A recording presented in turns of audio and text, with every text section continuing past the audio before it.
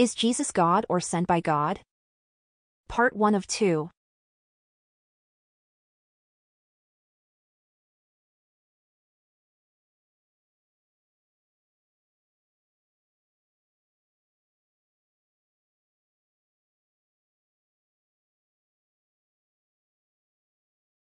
The first of a two-part article discussing the true role of Jesus. Description discusses whether Jesus called himself God, Jesus referred to as Lord, and the nature of Jesus. Jesus is a figure who is loved and revered by billions of people the world over. Yet there is so much confusion surrounding the status of this colossal personality. Muslims and Christians both hold Jesus in high regard but view him in very different ways. The questions raised in this article aim to get to the heart of the issues surrounding Jesus. Is Jesus God? Or was he sent by God? Who was the real historical Jesus? Some ambiguous verses of the Bible can be applied erroneously to show that Jesus is in some way divine. But if we look at the clear, direct verses of the Bible, we see again and again that Jesus is being referred to as an extraordinary human being and nothing more.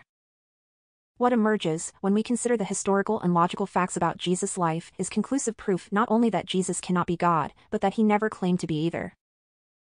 What follows are 5 lines of reasoning which clarify the subject for us through the Bible itself and thereby allow us to discover the real Jesus. 1. Jesus never calls himself God. The Bible, in spite of being changed and adulterated over time, contains many verses in which Jesus speaks of God as a separate person to himself. Here are just a few of them. When a man addressed Jesus as good teacher, he replied, "Why do you call me good? No one is good except the one God," Mark 10 verse 18. In another instance he says, "I can't do anything by myself. Whatever I hear, I judge, and my judgment is just. I don't seek my own will but the will of the one who sent me." John 5 verse 30. Jesus speaks of God as a separate being to himself. "I'm going up to my Father and your Father, to my God and your God." John 20 verse 17. In this verse he affirms that he was sent by God. "This is eternal life, to know you, the only true God, and Jesus Christ whom you sent." John 17 verse 3. If Jesus was God he would have told people to worship him, but he did the opposite and disapproved anyone worshiping him, and in vain they worship me, Matthew 15 verse 9. If Jesus claimed to be God, then there should be hundreds of verses in the Bible which would have mentioned it. But there is not a single verse in the entire Bible in which Jesus says, "I am God, worship me." 2. Jesus as Son and Lord. Jesus is sometimes referred to as Lord in the Bible and at other times as Son of God. God is called the Father, so putting these names together it could be claimed that Jesus is the Son of God. But if we look at each of these titles in context we will find that they are symbolic and not to be taken literally. Son of God is a term used in ancient Hebrew for a righteous person. God calls Israel his son. This is what the Lord says, "Israel is my oldest son," Exodus 4 verse 22. Also, David is called the Son of God. "The Lord has said to me, you are my son, today I have begotten you." Psalm 2 verse 7. In fact, anyone who is righteous is referred to as God's son. All who are led by God's Spirit are God's sons and daughters. Romans 8 verse 14. In the same way, when the word Father is used to refer to God it shouldn't be taken literally. Instead it's a way of saying God is the creator, sustainer, cherisher, etc. There are many verses for us to understand the symbolic meaning of the word Father, for example, one God and Father of all. Ephesians 4 verse 6. Jesus is sometimes called Lord by the disciples. Lord is a term used for God and also for people who are held in high esteem. There are many examples of the word Lord being used for people in the Bible. So they, Joseph's brothers, went up to Joseph's steward and spoke to him at the entrance to the house. "We beg your pardon, our Lord," they said. Genesis 43 verses 19 to 20. Also, in other parts of the Bible, Jesus is even called a servant of God by the disciples. "The God of our fathers has glorified his servant Jesus." Acts 3 verse 13. This clearly shows that when Lord is used to refer to Jesus, it is a title of respect, not of divinity. 3. The nature of Jesus. The nature of Jesus was totally different to that of God. There are many parts of the Bible that highlight this difference in nature. God is all-knowing, but Jesus by his own admission was not all-knowing. This can be seen in the following passage when Jesus says, "But nobody knows when that day or hour will come, not the heavenly angels and not the Son. Only the Father knows." Matthew 24 verse 36. God is independent and he doesn't need sleep, food or water. Jesus, however, ate, drank, slept and depended on God, as the living Father sent me, and I live because of the Father. John 6 verse 57. Another sign of Jesus' dependence on God is that he prayed to God. Going a little farther, he, Jesus, fell with his face to the ground and prayed, Matthew 26 verse 39. This shows that Jesus himself sought help from God. God, being the one who answers prayers, does not need to pray to anyone. Also, Jesus said, "I am going to the Father, because the Father is greater than me." John 14 verse 28. The Bible is clear that God is unseen and is not a man, for no one may see me and live. Exodus 33 verse 20, God is not a man, Numbers 23:19. Jesus, on the other hand, was a man who was seen by thousands of people, so he could not be God. Furthermore, the Bible makes it clear that God is too great to be inside his creation, but how could God possibly live on earth with people? If heaven, even the highest heaven, can't contain you, 2 Chronicles 6 verse 18. According to this verse, Jesus cannot be God living on the earth. Also, the Bible calls Jesus a prophet, Matthew 21 verses 10 to 11, so how could Jesus be God and be God's prophet at the same time? That wouldn't make sense. Additionally, the Bible informs us that God does not change, I the Lord do not change. Malachi 3 verse 6, smiley face. Jesus, however, went through many changes in his life, such as age, height, weight, etc. These are just some of the proofs within the Bible, which make it clear that the nature of Jesus and God is completely different. Some people may claim that Jesus had both a human and a divine nature. This is a claim that Jesus never made, and is in clear contradiction to the Bible, which maintains that God has one nature. Is Jesus God or sent by God? Part 2 of 2. The second of a two-part article discussing the true role of Jesus. Description discusses the message of Jesus, belief of the early Christians and Islam's view of Jesus. 4. The message of Jesus. The prophets of the Old Testament, such as Abraham, Noah and Jonah, never preached that God is part of a Trinity, and did not believe in Jesus as their Savior. Their message was simple: there is one God and he alone deserves your worship. It doesn't make sense that God sent prophets for thousands of years with the same essential message, and then all of a sudden he says he is in a Trinity and that you must believe in Jesus to be saved. The truth is that Jesus preached the same message that the prophets in the Old Testament preached. There is a passage in the Bible which really emphasizes his core message. A man came to Jesus and asked, "Which is the first commandment of all?" Jesus answered, "The first of all the commandments is, Hear, O Israel, the Lord our God, the Lord is one." Mark 12 verses 28 to 29.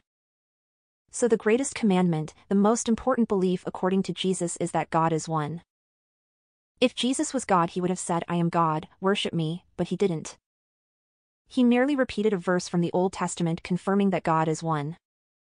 Some people claim that Jesus came to die for the sins of the world. But consider the following statement of Jesus: "This is eternal life, to know you, the only true God, and Jesus Christ whom you sent. I have glorified you on earth by finishing the work you gave me to do." John 17 verses 3 to 4. Jesus said this before he was caught and taken to be crucified. It is clear from this verse that Jesus did not come to die for the sins of the world, as he finished the work God gave him before he was taken to be crucified.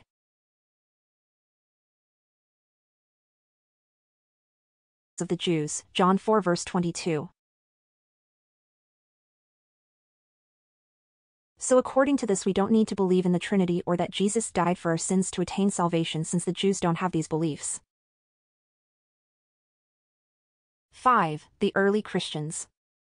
Historically, there were many sects in early Christianity who had a range of beliefs regarding Jesus. John Evans, History of All Christian Sects and Denominations, ISBN 055-922-8791. Some believed Jesus was God, others believed Jesus was not God but partly divine, and yet others believed he was a human being and nothing more. Trinitarian Christianity, which is the belief that God, Jesus, and the Holy Spirit are one in three persons, became the dominant sect of Christianity. Once it was formalized as the state religion of the Roman Empire in the 4th century. Christians who denied Jesus being God were persecuted by the Roman authorities. C.N. Kalitzas, The Life and Times of Constantine the Great, ISBN 141-966-0411. From this point onwards, the Trinitarian belief became widespread amongst Christians. There were various movements in early Christianity which denied the Trinity. Among the more well-known of them is adoptionism and Arianism. Dr. Gerald Dirks, who is an expert on early Christianity, had this to say on the subject: early Christianity was quite conflicted about the issue of the nature of Jesus. The various adoptionist positions within early Christianity were numerous and at times dominate.